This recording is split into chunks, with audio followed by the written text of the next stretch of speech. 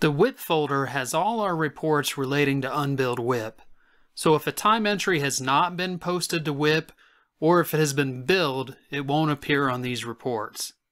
The WIP Summary aging reports will show a single line for each client and provide a grand total of all unbilled WIP as of the current date, and will age and break the WIP out into current, 30, 60, 90, and 120-day columns based on the current period end. You can run the report by partner or by manager, which will sort the clients by that staff assignment and provide subtitles for each partner or manager, or you can run it by pure client order, either by client ID or client sort name. WIP Summary Engagement is the same as the Summary Aging, except that it will provide a separate row for each engagement on each client.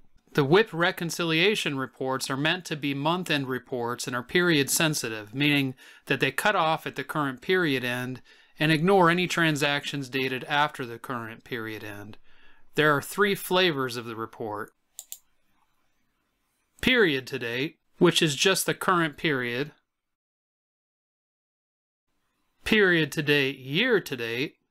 On the period to date, year to date report, each client will have 2 rows for the period to date and year to date numbers. And year to date. This is your fiscal year to date. Then within each of these, you have the option to run it by client, which is pure client order, or by partner, manager, or accountant.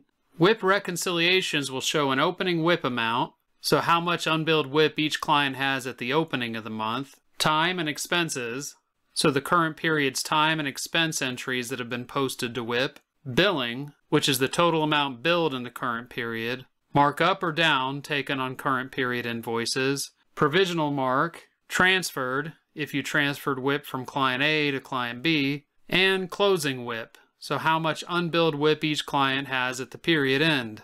The WIP Detailed Landscape 36-month and Billing Worksheet are main reports that are meant to be used to decide what to bill on each client, as they show in detail every line of unbilled WIP on a client's account. The WIP Detailed Landscape 36-month are designed in landscape mode and will provide a synopsis of 36 months of past billings and markups and downs by month.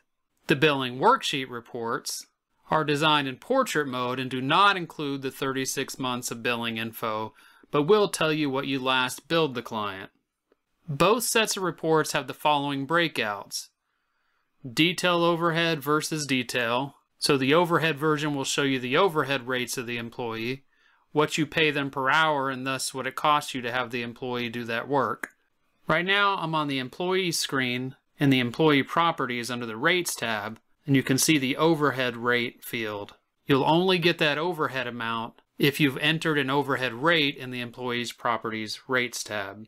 The detail versions that you see here are identical in design but do not include any overhead information. All WIP reports are by client, but you can decide how you want the WIP within the client sorted and subtotaled. In employee order with subtotals for each employee, by work code with subtotals for work types or work codes, or in straight date order, oldest to newest. Then inside each of these, you have by client, by manager, and by partner. So if you're running the billing worksheet, detail overhead, by employee, and you choose by client, it sorts the clients in sort name order. By manager sorts the clients by staff assignment manager, and by partner sorts the clients by staff assignment partner. So you have to decide how you want those clients sorted. In client order, by manager or partner assignment. And that pretty much explains how the WIP reports are broken down.